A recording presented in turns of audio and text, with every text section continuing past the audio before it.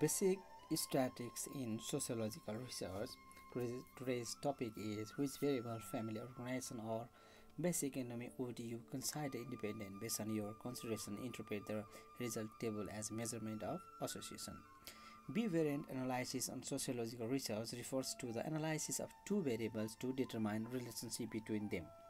Bivariant analyses are conducted to determine whether a statistical association exists between two variables, the degree of association of one does exist, and whether one variable may be predicted from another. For example, bivariant analysis in sociological research could be used to answer whether there is an association between income and quality of life, or whether the quality of life can be predicted from the income level.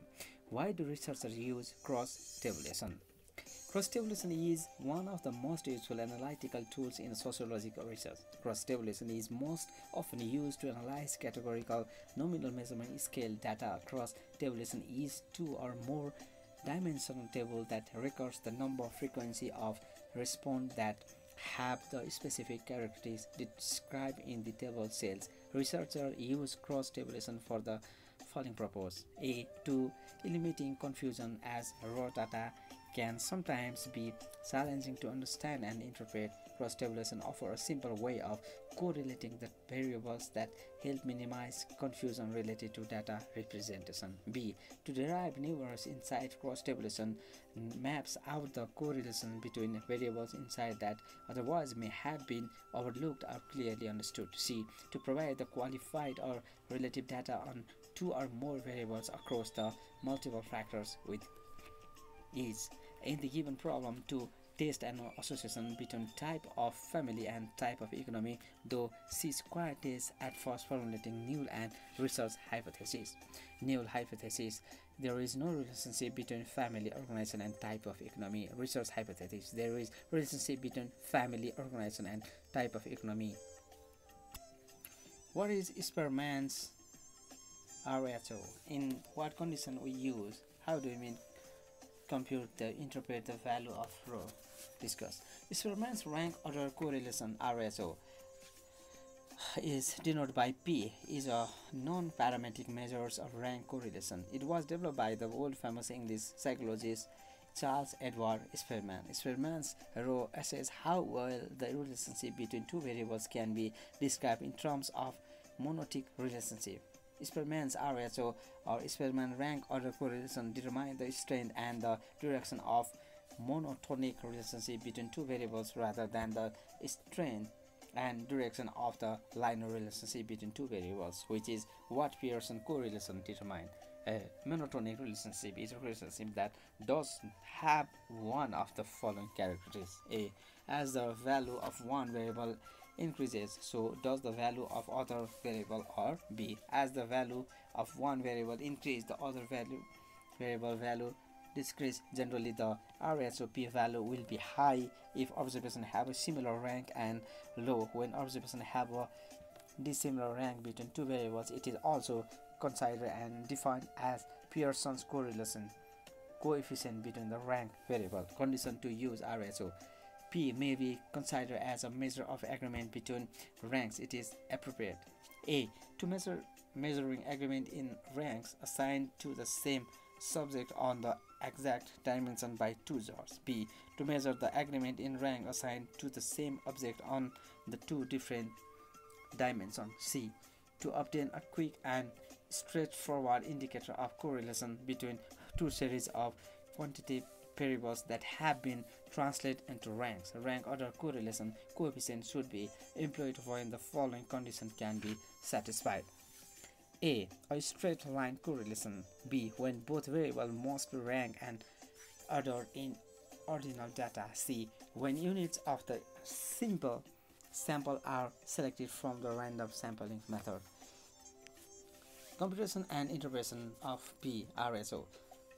A. Rank the two variables. B. Find D is equals to R1 minus R2 is equals to where R1 is equals to rank given to X, every variable's value, and R2 is equals to rank given to Y2 variable values. C. Use the following formula if rank are not repeated. P is equals to 1 minus 6ed squared by n bracket n squared minus 1 bracket. Use the following formula if rank are repeated, where m dot n and p denotes the times of ranks they are repeated. The calculated value of RHOP is interpreted on the following criteria as clearly: minus 1 greater p greater 1. A. If p is equals to 0, there is not only rank between variable value nor rank correlation. What are the essential conditions for applying C-square test of independence? The C-square test is independent, also known as the Pearson C-square test. Simply, C-square test is used to determine significant relationship between two nominals categorical variables. The C-square test can be used both to estimate how closely an observed distribution matches an expected distribution, the goddess of fit test, and to estimate whether two random variables are independent of one another. The test of independence, the C-square test of independence, is used to assess if two factors are related.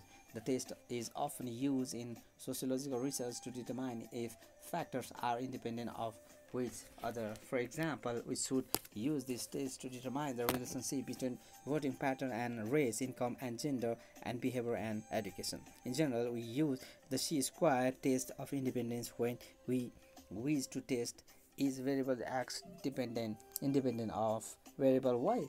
Question mark. It is important to note that this does not test how the variable is related, simply whether they are independent of one another. For example, while a test of independence can help us determine if income and gender are independent, it cannot help us assess how one variable gender might affect the other variable income. Following essential conditions are necessary for applying C-square test of independence. A. The level of measurement of variable is nominal or original. B. The sample sizes of the study groups are unequal. For the C-square, X-square, the groups may be equal size of unequal size, whereas some parametric tests require groups of equal or approximately equal size. C. Units of sample must be selected through random sampling method.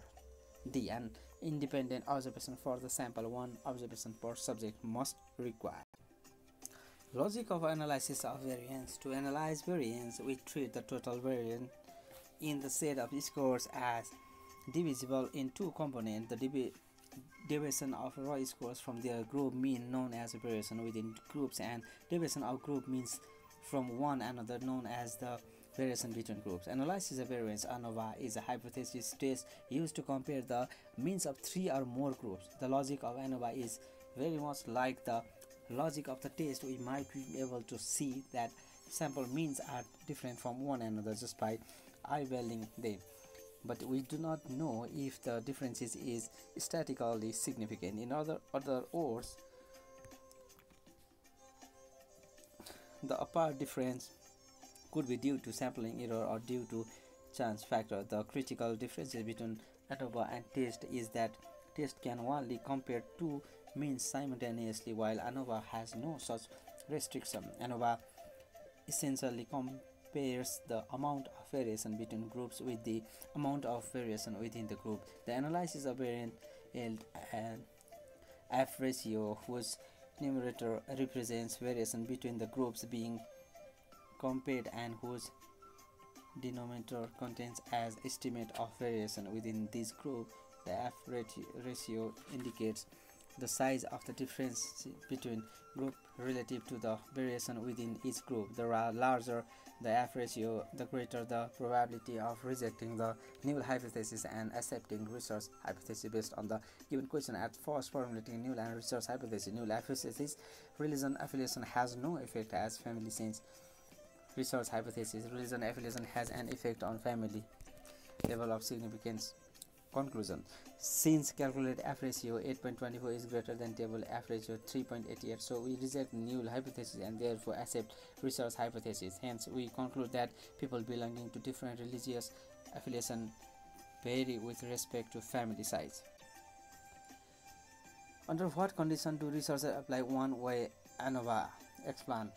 One-way analysis variance is also known simple analysis of variance. One-way ANOVA has only one independent variable, and it is used to compare two means from two independent unrelated group using the F distribution. The null hypothesis for the test is that the two means are equal. Therefore, significant results mean that the two means are unequal. The one-way ANOVA person the total variability of the data into two sources, the variability between the groups called the between groups variance, and that exists within each group called within groups variance. Its sum of square is used to form an independent estimate of the S population variance. F is equals to between group variance divided by within group variance. In the above formula, between group variance has to do with the difference among group means. Even if there is no treatment effects, it would be unlikely that the sample means for the groups would be identical. Within groups, variance reflects the differences observed among subjects exposed to the same treatment. It assumed that within groups, variation of a similar magnitude exists in such of the group. Under the following condition, researchers use one-way ANOVA. A comparison between three or more independent means. B. Interpret data to conduct a one-way ANOVA. We assume that we have achieved interval data. Categorize or rank data should not be used. C. Random sampling. We should have taken our samples randomly from a given population of score. D. A normal distribution. We assume the normal population for an essential condition for one-way ANOVA. E. Equal variance. The population variance for the different group are equal.